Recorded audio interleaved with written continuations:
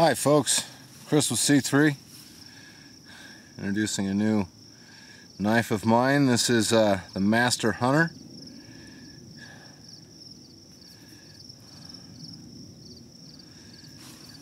Okay, bringing it out here to the campsite. Try her out a little bit. Just finished it up. This one has OD green and black G10 with yellow liners. You know, feels really nice. I like this one a lot. Been tuning it into my hand. I intend on keeping this one and using it.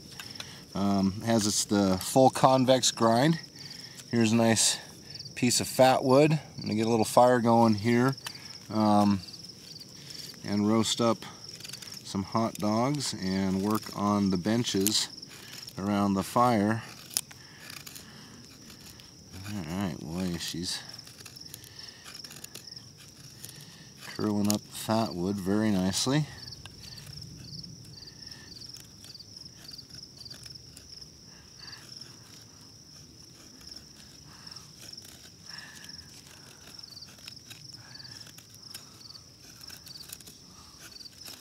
I kind of like different sized pieces, so I'll dig it in a little harder on certain edges, and I like a nice good size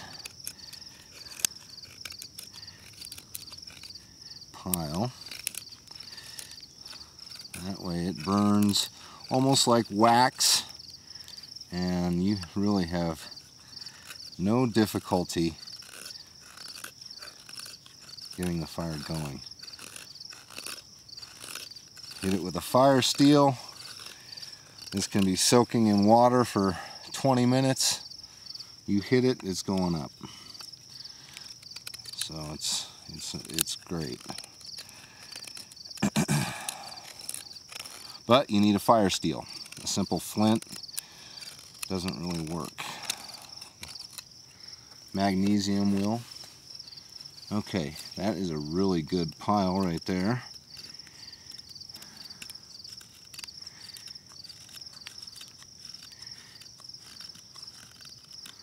Okay. Whew. Very nice. Full convex grind on this one. I like it. So far, so good.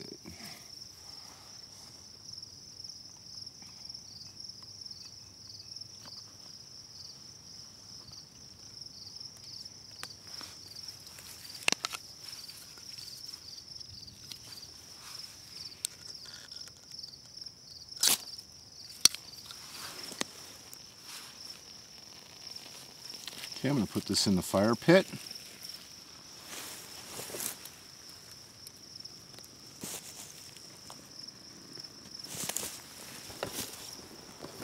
You can hear the Fatwood just kind of sizzling, almost like wax. Now, we'll get some little sticks on there. That will burn for a few minutes, really. So it's just not a major rush.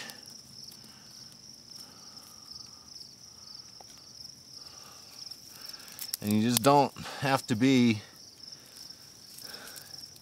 enormously careful, because you've basically got a giant little wooden candle burning for you there.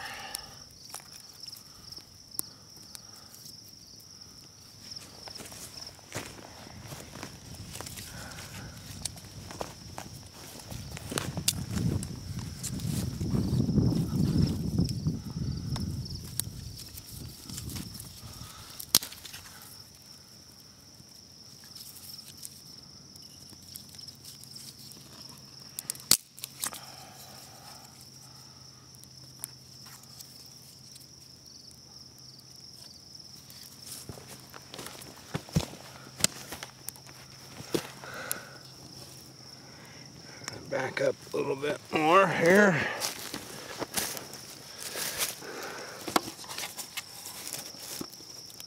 This side of the little log.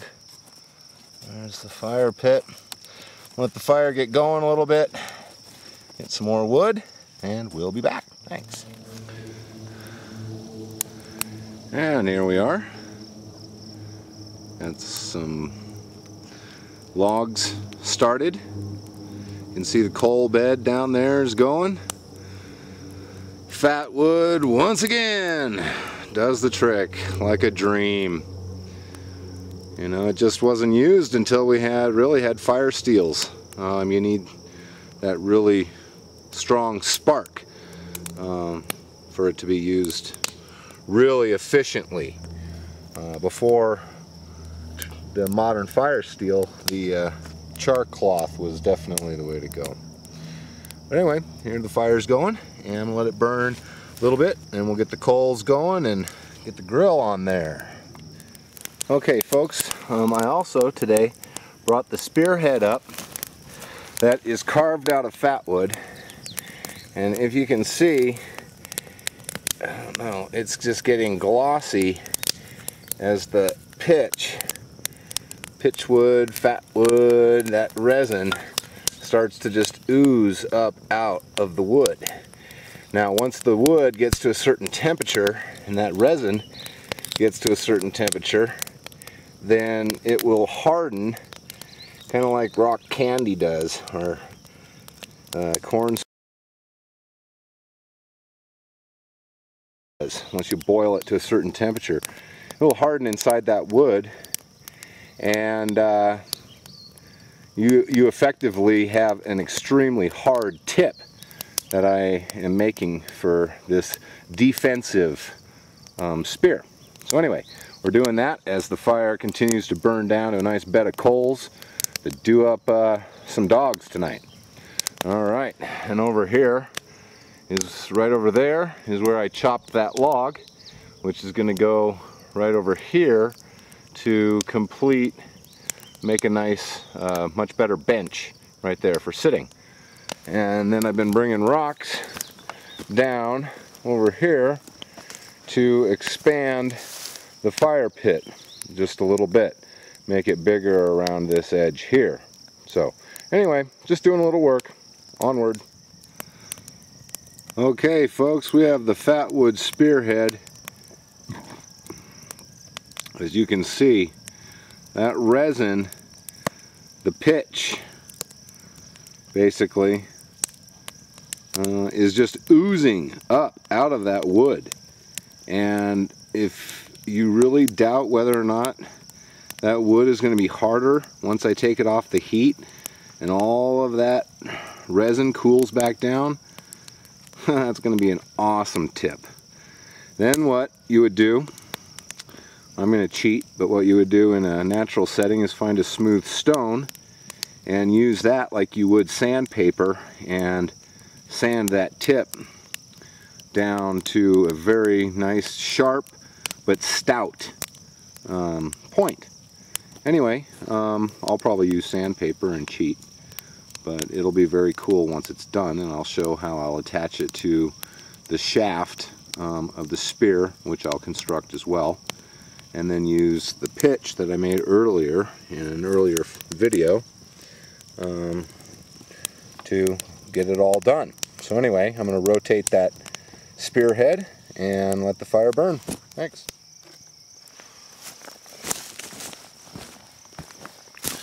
Okay folks, what I'm doing here, this last bit, is I'm rotating the spearhead, and I've been sitting here just kind of doing this near the coals. You can see it gets really hot.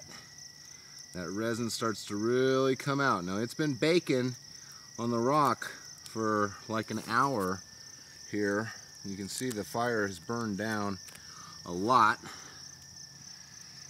and I have just been roasting this head.